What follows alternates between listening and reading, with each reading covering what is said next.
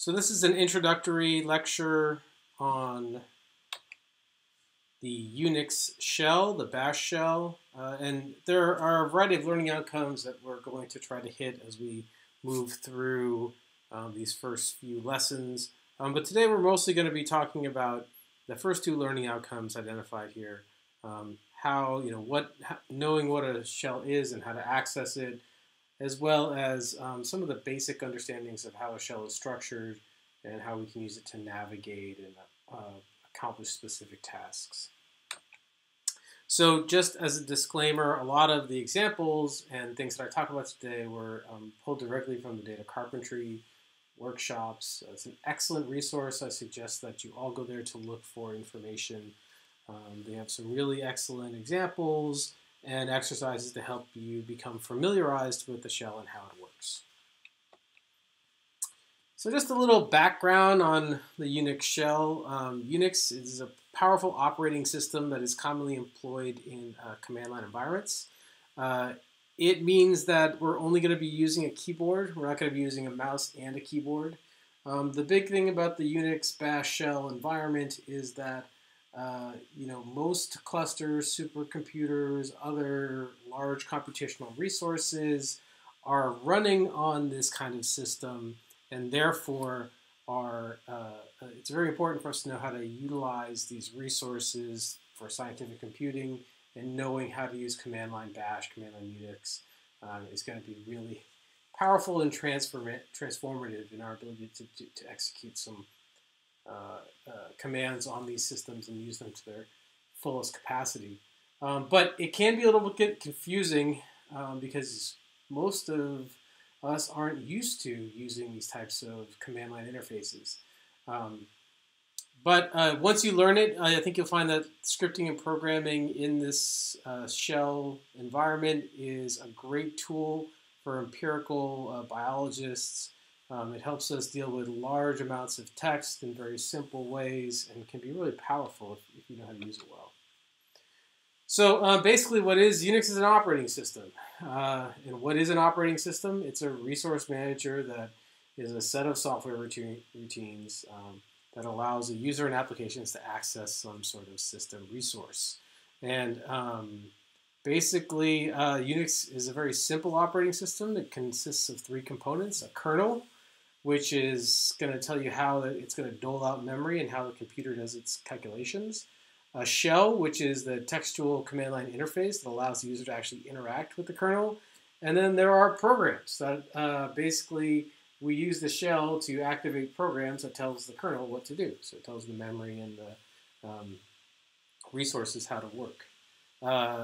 There are other types of operating systems that use graphic user interfaces, or GUIs. And that's how we typically think about implementing programs in either a Windows environment or an OS environment. For this class, we'll actually be using an Ubuntu environment, but it's just a graphic user interface of a Linux operating system, which is basically what UNIX is. So, why do we want to do all this stuff? Well, one of the things that you'll find is that once you get good at doing UNIX, specifically doing things like being able to write scripts to do tasks that are repetitive, you can find that you can save a lot of time. So here's a fun little graphic showing, you've got these tasks that are repetitive, and it takes a certain amount of time to do them. And for the non-geek, you're just going to do it manually, and they'll just keep on doing it manually. And the time it takes to do it is always going to be just increasing linear, where the geek is going to sort of do something manually, get annoyed, write a script or program to automate that, then just hits the button and automates it, and then they won't waste any more time doing it, and eventually the geek wins. So if it was all only this easy, but you get the general principle. When we're doing things repetitively, programming makes a lot of sense. The thing about UNIX is, I like this little quote that I found online: UNIX is user-friendly. It's just very selective about who its friends are. It'll take some time and effort to get used to it. That's for certain. Here are a few resources that you can check out that have some cheat sheets and some other standard commands and an explanation for how to use them. as well as a website where you can go and sort of check out the different parts of how the shell commands work. A lot of what we're going to be doing at the beginning of the class, we're going to use a specific data set. You can find it on the iLearn website for this week. It's called Data for Class Shell Examples. And in that database, we're basically going to be dealing with that, and then there's also an examples database we're going to be using. We're going to be looking at two different types of files, and it's important that you understand how the files are constructed to really be able to understand how we're going to be manipulating them. So there are two sequencing files. One is called a FASTA sequencing file. The other one's called a FASTQ sequencing file. FASTA sequencing file is just a file where every sequence has two lines associated with it. The first line starts with a little caret there, that little less than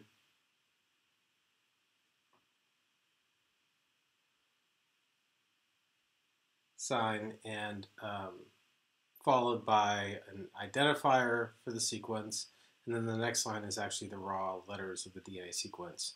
Whereas the FASTQ has 4 lines, its identifiers in the first line, it's preceded by an @ sign, then the letters of the sequence, then a plus sign, and then a bunch of symbols that represent how good the data was to call each of those letters. So it's a measure of the quality of the data associated with each of those base calls.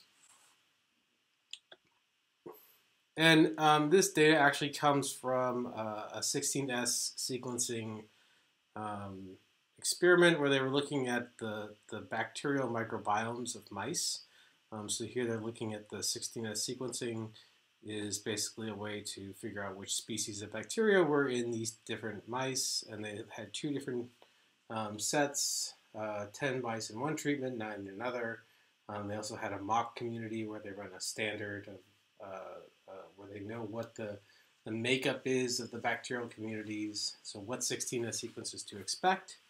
And they did something called paired end sequencing where they ended up with FASTQ files from a MySeq sequencing run. And this is data that was generated by Pat Schloss. It's part of a well-known set of tutorials called the Mother Tutorials.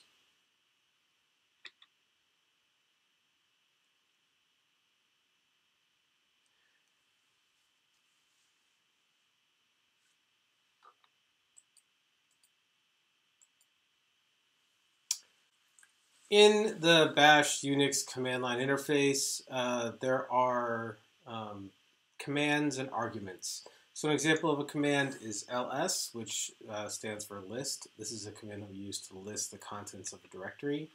And there are some other key components that we'll need to know how to use the Linux command line. And probably the most challenging one to get used to for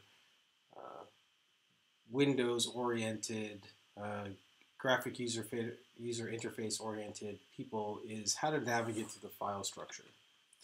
So just so we understand, this is how the file structure is set up on your computer, your Windows machine, on my computer, which is a Mac, and on any Linux computer as well.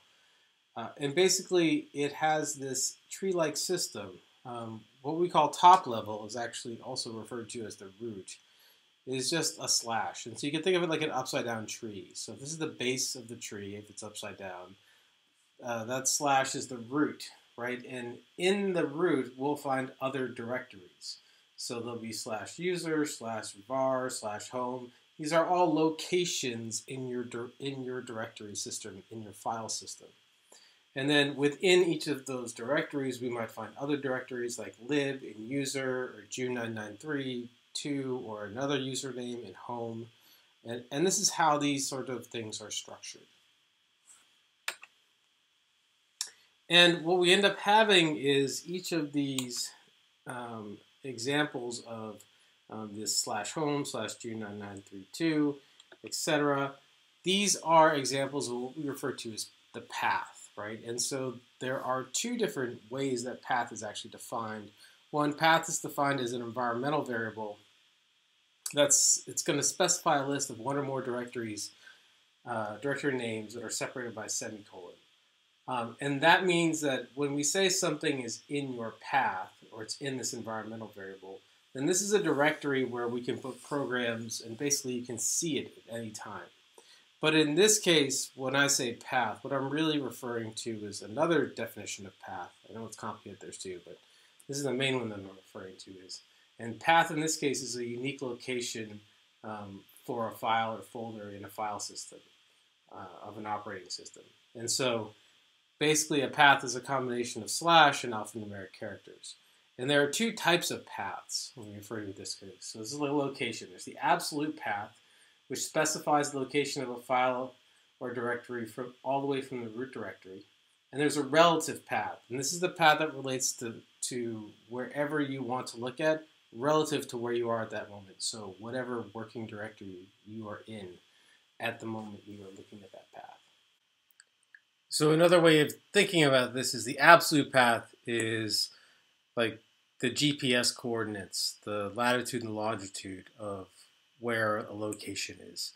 Whereas the location of a relative path is like giving somebody directions. So if I was going to say, hey, how do I get to Chapman Science Building from my house? So you go out the driveway, take a left, take another left, take a right when you get to the T, go down until you go through the traffic circle. After you go through the roundabout, go down the hill, go 2 stop signs, take a left, and then it's the first building on your right. So I'm giving you a location relative to where I am at this moment. Right? So that's the difference between an absolute path or a relative path. So if we think about what this means, say I am in lib directory here, right? So I'm in this user lib directory. If I want to move to the home directory over here, if one of this data directory is in the home directory, I can give it the absolute path. So I can say, hey, change directory space /home /G9932 /data. And it'll move me from this directory all the way to this directory. In addition to, so I'll go backwards and I'll move and I'll go into here. Alternatively, if I wanted to give it the relative path, and it's important to notice that what this basically says is, hey, I'm going to start from the root and go all the way forward. Okay. If I'm going to give it the relative path, I'm actually going to, and I'm in this directory. This is my present working directory. This is where I'm located on my file system. If I use the relative path, I actually have to move through all these files to get over here, right? And so in this case, I give it cd .. which moves me back to this directory, cd .. which moves me back to the root, then /home /JUE9932 /data. So what we see here is that I'm taking a stepwise approach, moving in this pathway. So this is one of the hardest things to get used to is relative paths and absolute paths. You kind of have to count your way through this, but it helps initially if you can visualize this tree-like structure. And thus it is by using either the absolute or the relative path, we can understand how we are to navigate and locate things within the file structure of command line Unix. So that's a brief introduction to sort of just generally how Unix is set up and how it's structured, specifically this idea and concept of path. The next video we'll talk more specifically about some of the commands that you can use to basically get the kernel to do things.